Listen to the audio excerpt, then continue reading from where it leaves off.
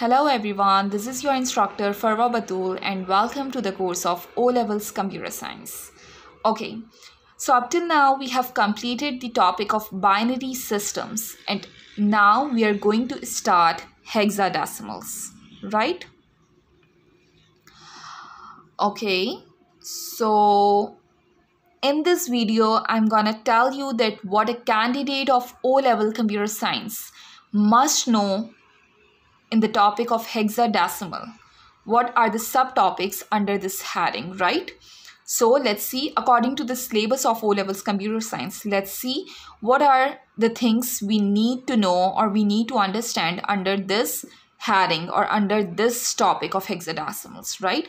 So the very first thing is a candidate must know that how we are going to represent numbers or integers into a hexadecimal notation, right? And similarly with this how, we also have a why. It means a student must have an understanding or must know the reason behind representing representing the numbers in this hexadecimal notation. Why? What is the reason behind representing numbers in hexadecimal notations, right? So these are connected topics. Then we have the third one, that is conversion.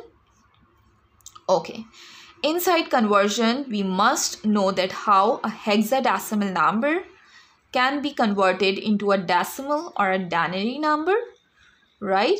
And this can be reversed as well, how a denary or a decimal number can be converted into a hexadecimal, right? So this is my first conversion, and my second conversion would be how we can convert a hexadecimal number into a binary number, right, in the form of zeros and one, and how this binary number or any binary number can be converted into a hexadecimal. So these are the two kind of conversions we will see in this hexadecimal topic, right?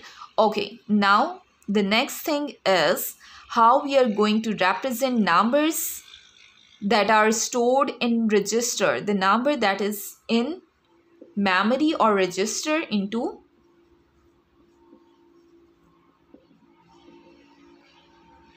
hexadecimal, right? So this is an important topic. Here we are going to see that the numbers that are stored in memories or registers, how they are being represented as hexadecimals, right? Now the last thing is the current uses of hexadecimals. Current uses of hexadecimal numbers. Okay.